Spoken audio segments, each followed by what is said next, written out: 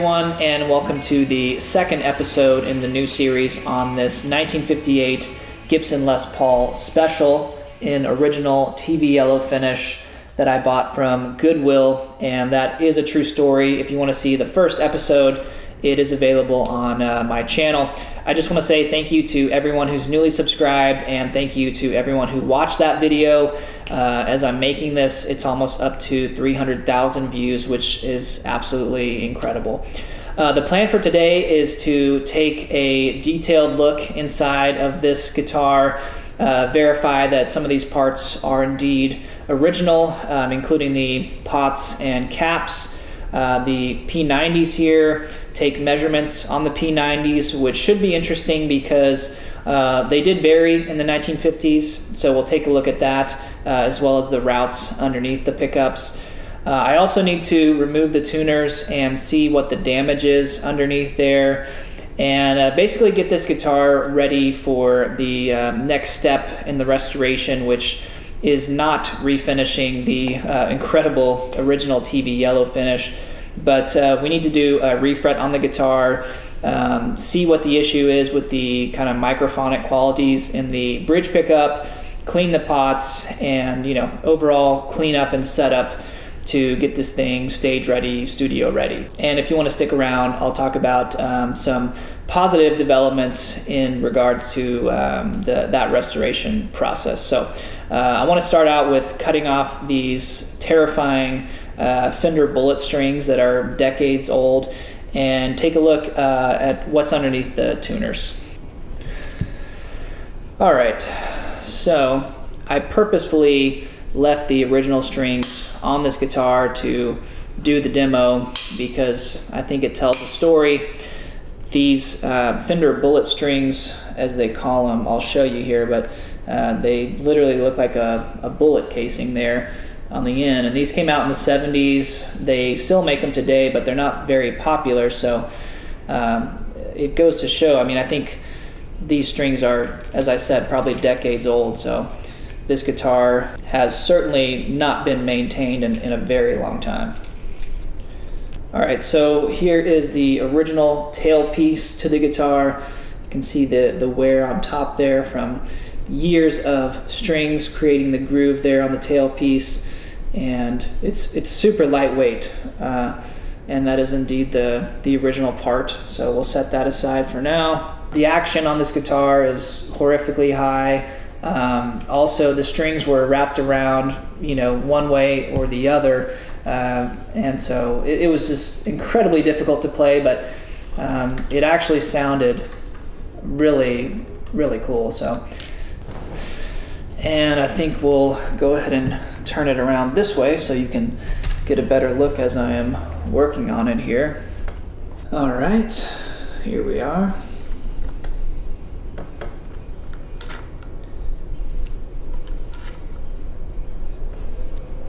And we've got some extra holes here. Hopefully you're able to view this with me. We've got a few extra holes, which was expected, and it seems that the middle tuner holes where the shaft goes through is maybe enlarged slightly. But essentially what I'm going to do is put on a new set of tuners. It could be a reissue set, or I do have an original set of single line Clousons, which would have been on this guitar, and these would be a perfect fit for the guitar, as you'll see here. And they have the original buttons and everything, so they're a perfect matching set for the patina of this guitar, but that is going to leave the extra holes, as you can see here, from where they had these ones on backwards, it seems, but that could be easily filled in and maybe paint matched right there, and they would disappear. So I think that looks much better, and obviously that's period correct, so I might go with these if they seem to hold up. So let's move on and take a look at the pots and see if they are original to the guitar. We should have a matching set of 4 pots from '58, and original Bumblebee capacitors as well in 1958. So let's take a look at these.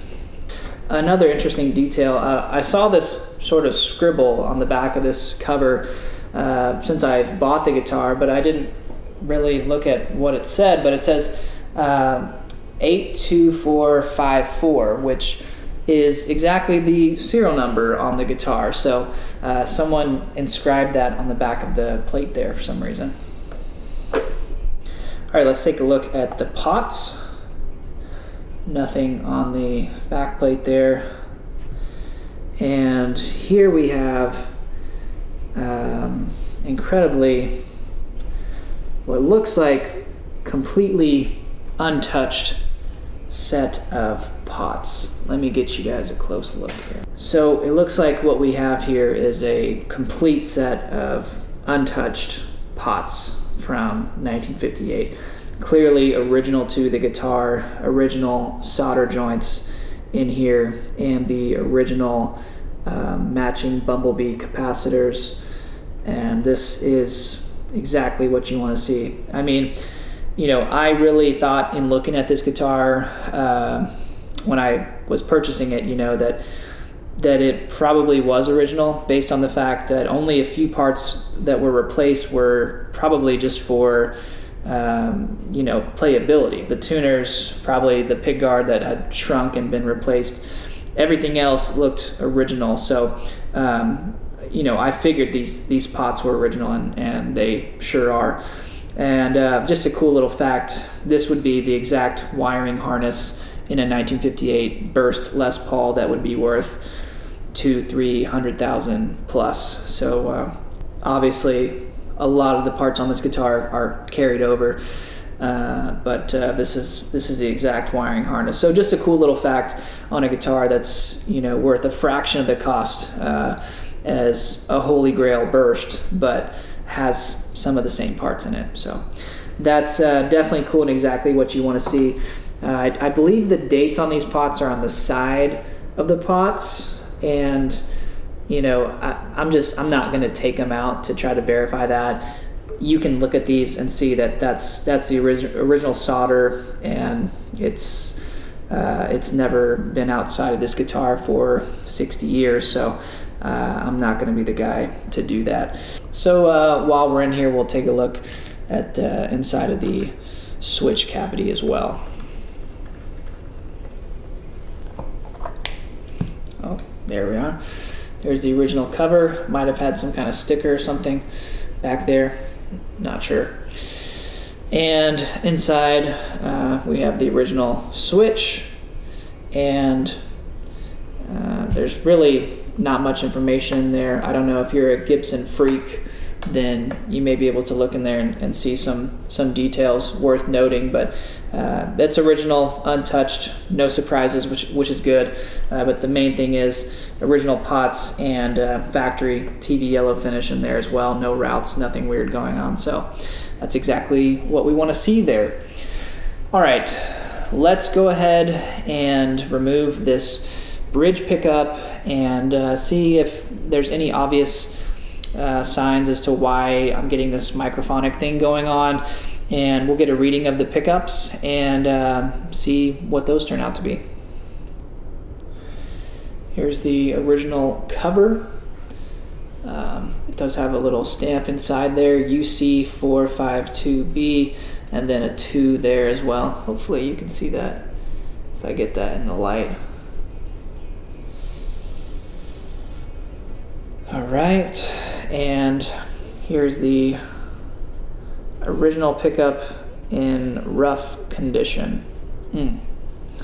So definitely some visible problems going on here. First of all, the top of the cover, or whatever you want to call it, the bobbin is cracked. It's cracked literally going along the side there. It's cracked there. There's not even an area really for me to grab this thing.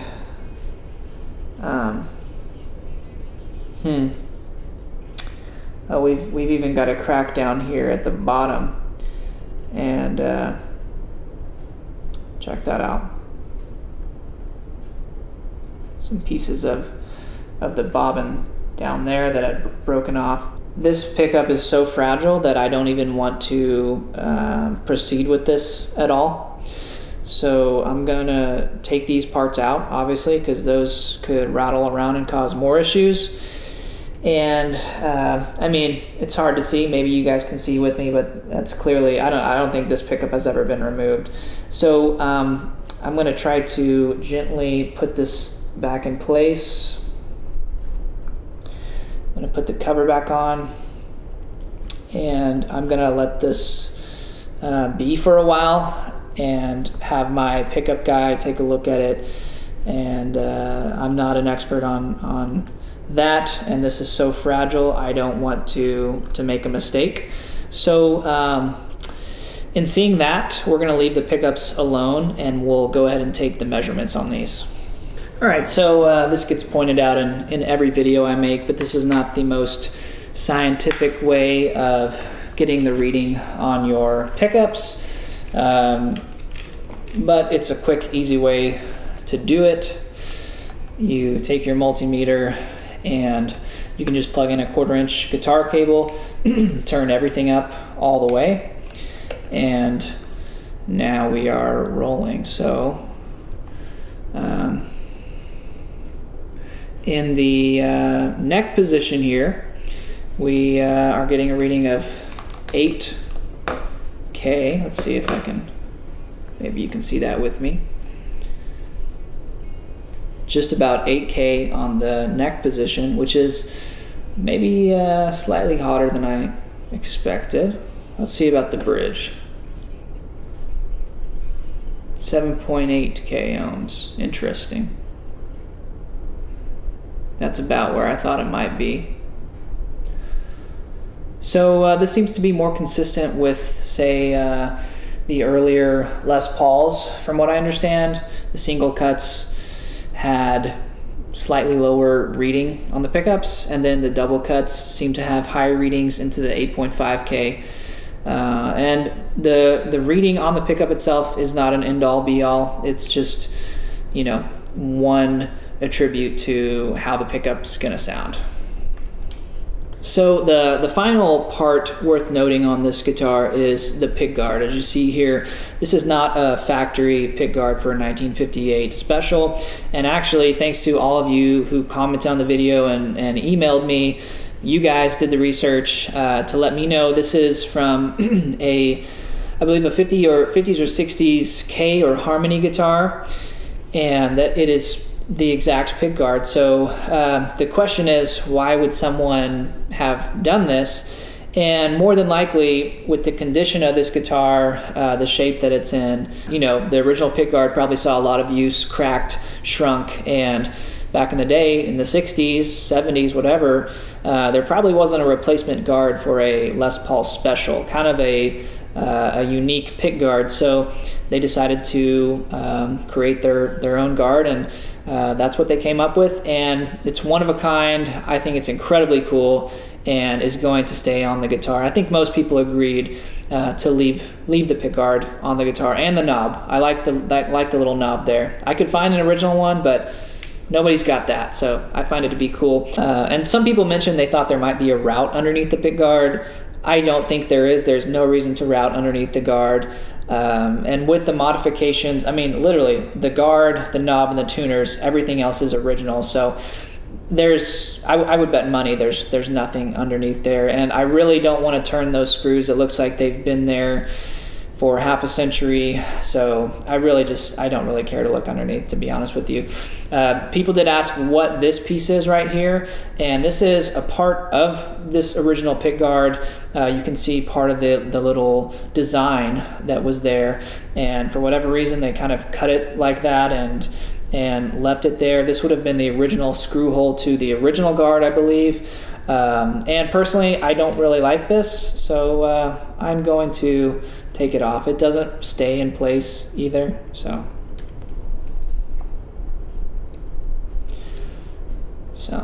there you are. You can see the design there at the end. So this, I don't know, would have gone somewhere over here. That's where the design lines up, and they cut it and whatever. But when I clean this up, you probably won't be able to really tell that it was there. I think it looks a little bit cleaner this way, and I prefer it. I think we've taken a look at everything here. It all checks out. And you know, this was kind of a nerdy video, but I'm into this stuff, and restoring old guitars, meaning fix what needs to be fixed and leave what's original. If you want to comment on my tools or my table, my makeshift table here, I just moved and I've not been able to set up my workstation to really do the work I need to do. So this headstock is going off the table, so it's not at risk here. You can put this underneath if that helps.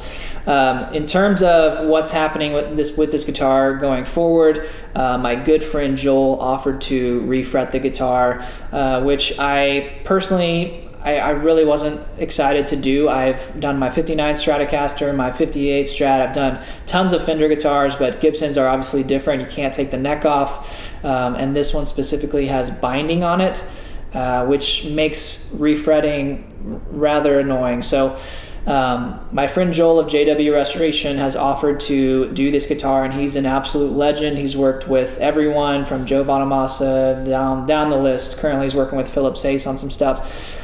So I'm going to be shipping it to him literally when I'm done finishing this video, and he can take a look at this pickup, see if there's anything we can do to solve the issues there, because he's also a pickup expert. I'm going to clean out the pots, get them moving freely. I'm going to do a refret, new bone nut. Still thinking on the tuners, you know, might go with these original single lines. They look like they fit the part. But there's a few other options I'm looking at, maybe just going with something modern for now that will work precisely and reliably, and those can go in the case as an original set, you know. But there we are. That's the close look at the 1958 Les Paul Special from Goodwill. If you haven't checked out the original video, go check it out if you care.